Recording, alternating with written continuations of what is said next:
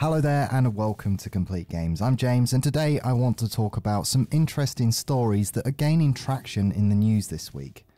I generally avoid talking politics and various subjects that many have strong opinions on, but a fascinating story has emerged this week on the revival of the woolly mammoth.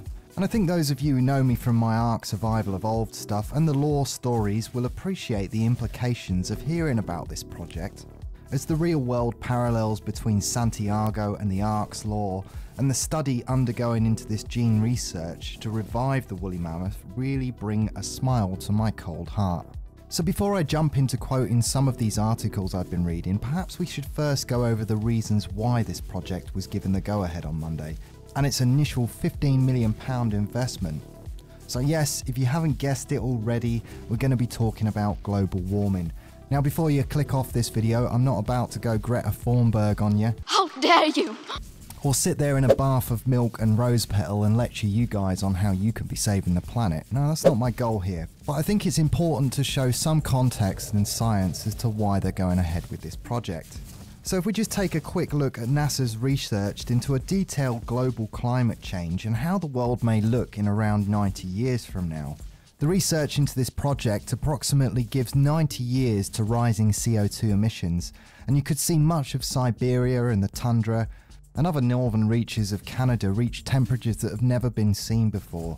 Now we all know that many governments are collaborating to reduce carbon emissions, and what many don't take into consideration in the global warming argument is a lot of planet Earth's CO2 is locked between the permafrost beneath the tundra.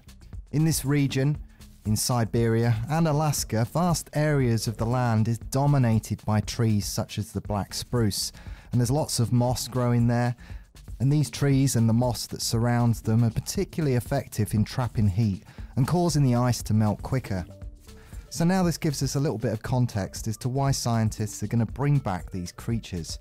Now in areas such as the tundra during the Ice Age, the woolly mammoth would act as a natural gardener, if you will, trampling these trees and the moss and fertilising the ground around it, and just acting as Earth's natural gardeners. So this article by Jeremy Engle, that's a cool name, isn't it? Jeremy codename Eagle. If you want to check this article out, I will leave a link because I'm just going to skip over it. But it begins by saying, have you ever seen the movie Jurassic Park or one of its sequels?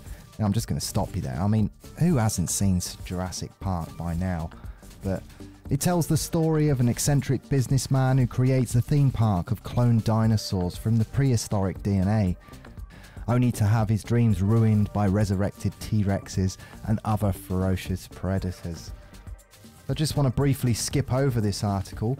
The company named as Colossal aims to place thousands of these magnificent beasts back on the Siberian tundra, thousands of years after they went extinct. This is a major milestone for us, said George Church, a biologist at Harvard Medical School, who for 8 years has been leading a small team of moonlighting researchers developing tools for reviving mammoths. It's going to make all the difference in the world. The company, which has received a $15 million initial funding, will support research in Dr. Church's lab and carry out experiments in labs of their own in Boston and Dallas. He goes on to say beyond scientific curiosity, he argued that the revival of the woolly mammoths could help the environment today. The tundra of Siberia and North America, where the animals once grazed, is rapidly warming, releasing carbon dioxide. Mammoths are hypothetically a solution to this. Now I suppose it does beg the question as to whether they're playing God or not here, but I can really see the parallels between Santiago and the ARKs. I will leave links to the rest of this article, and I'll also leave links to Colossal's website.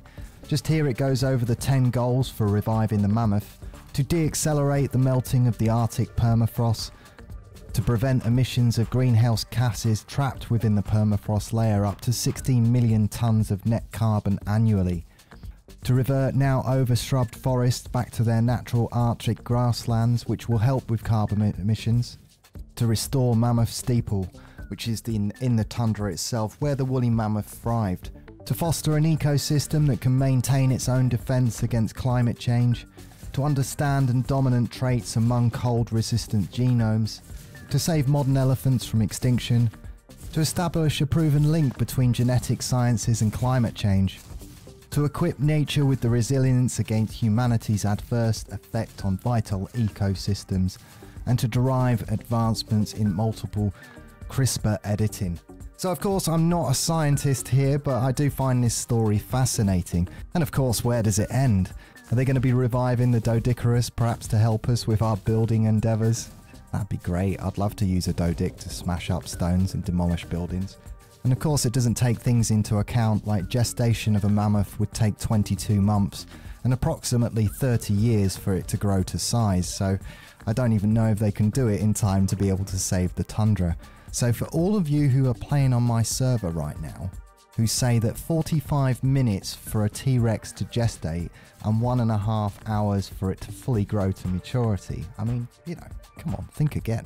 But yeah, I just think that's a fascinating story, really, where science fiction is coming to life, and in our lifetime we could possibly see the revival of the woolly mammoth, and effectively being nature's gardener, going out into the tundra to knock down all of the trees and get rid of this moss that is causing the release of the CO2 emissions and gases. So really, really fascinating stuff. And it's too often now that I switch on the news to depressing stuff, and this one really did put a smile on my face. So something a little bit different from myself today, but I hope you all have a good weekend and enjoyed that one. And until next time, I'm James from Complete Games, and I'll see you.